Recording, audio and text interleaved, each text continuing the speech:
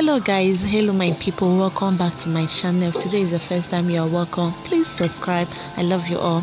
So in this video we'll be learning how to cook ogbono, just ogbono. So if you want to learn, let's go.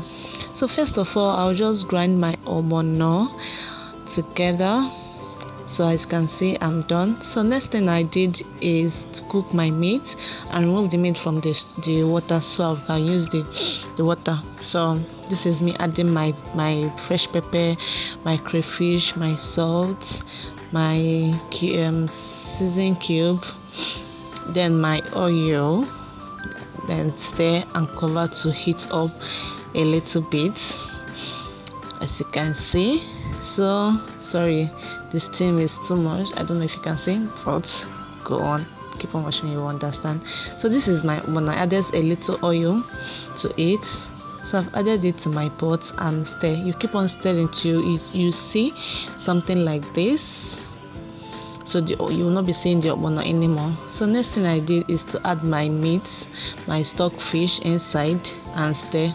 Cover to cook like 3 to 4 minutes. Then stir. Test for your seasoning if there's still need for salt or any, you still add and stir.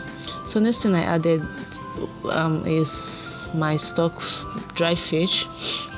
So I added my dry fish and stir and also allow to cook so that everything will add its own flavor inside the soup.